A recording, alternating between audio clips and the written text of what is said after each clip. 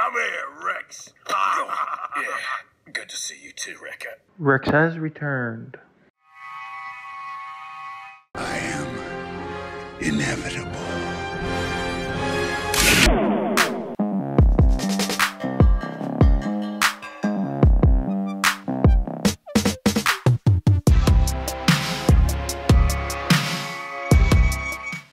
Hello, Lieutenant Kayla Detmer here from Star Trek Discovery, here to ask you to join in with Commodore Ty to discover the world of pop culture.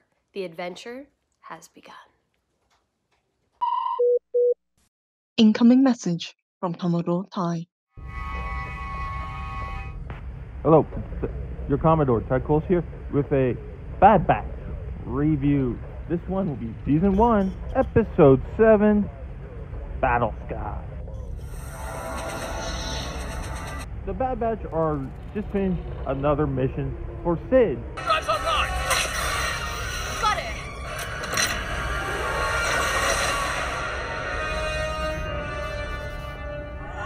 But are kind of disappointed in how they were paid for this.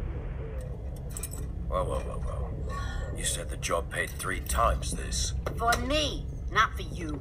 And just how is this a mutually beneficial arrangement? You're breathing, aren't you? Rather generous considering the debt you owe me. Well, they dropped the ball on the tactical droid, and we see that Sid has been providing for them. Like the fuel, the equipment, where they can dock their ship, all that stuff. She's paying for it. Hell, she's even paying for Wrecker's and Omega's after mission snack. Part of the mission. That'll be 14 credits for the Mantel mix.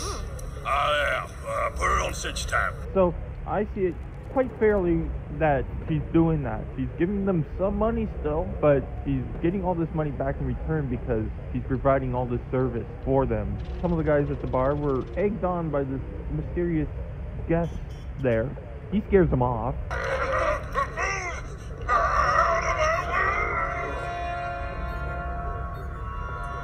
And it ends up being their old pal, Captain Rex. Rex. Oh, great. Another clone. Just what I needed. Yes, Captain Rex is finally back in here. After talking to him for a bit, and then he sees Wrecker get his headaches, which have become more and more frequent, he gets kind of freaked out because they still have their inhibitor chips. And Rex has first-hand knowledge on what those things can do. Rex, those chips make you a threat to everyone around you.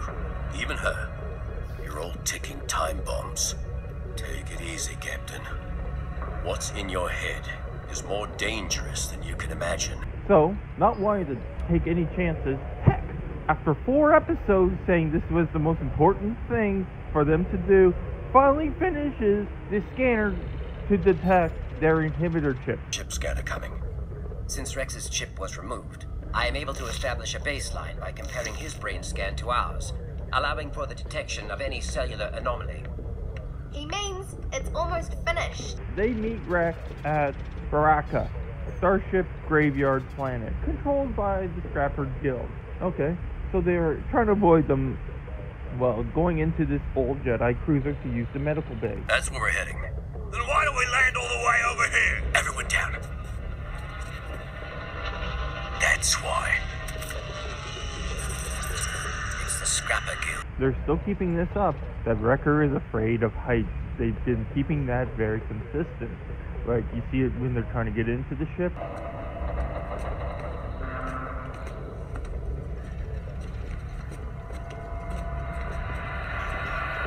And then when they're trying to swing across.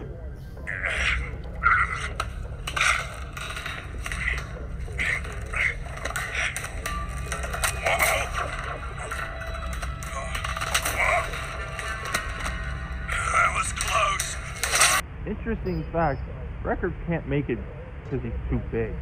So he starts plummeting, and you can only say he's been captured by the beast that was in the Death Star trash compactor, but I think a more adult version of said beast.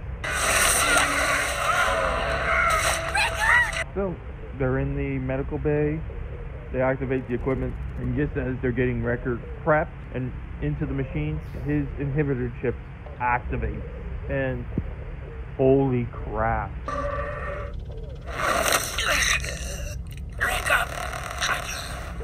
You're in direct violation of Order 66. Because we all know Wrecker is a fun-loving guy, but he's a brute. And guess what? He shows how scary and powerful he could be. He almost killed Omega. This isn't you, Bracca. It's the inhibitor chip. Conspiring with traitors makes you guilty of treason. But they managed to subdue him, and his chip is removed. And he recovers, and the rest of them get their inhibitor chips removed. Hey, kid. Why the long face? He's awake. Oh, you made it. Welcome back. 1 chip down, 3 to go. And you have this touching moment between Wrecker and Omega, because Wrecker realized what he was doing the entire time. And he felt ashamed that he was going to hurt Omega. I'm sorry.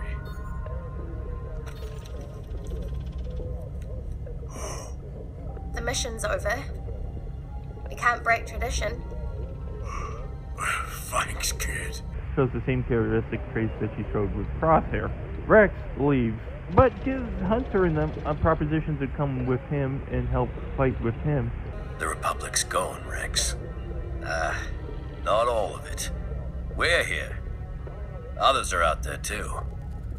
Your squad's skills would be a tremendous asset.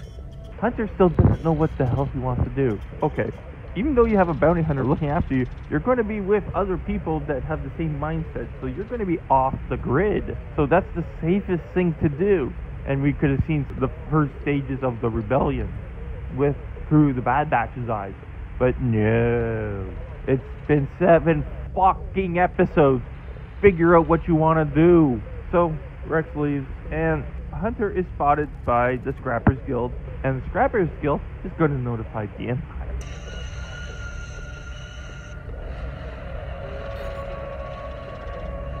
Intruders confirmed on the Jedi cruiser.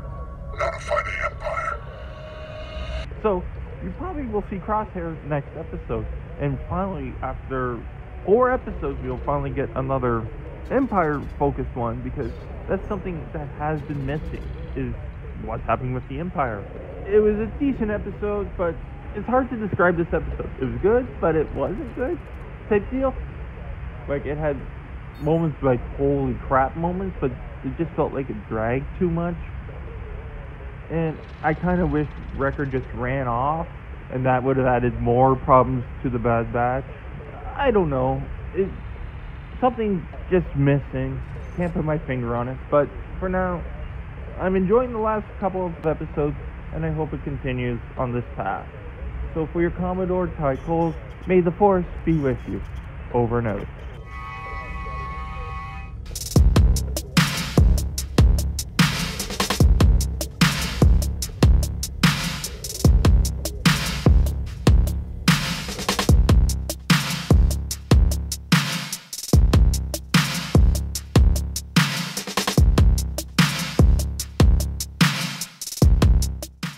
Thank you for watching the video.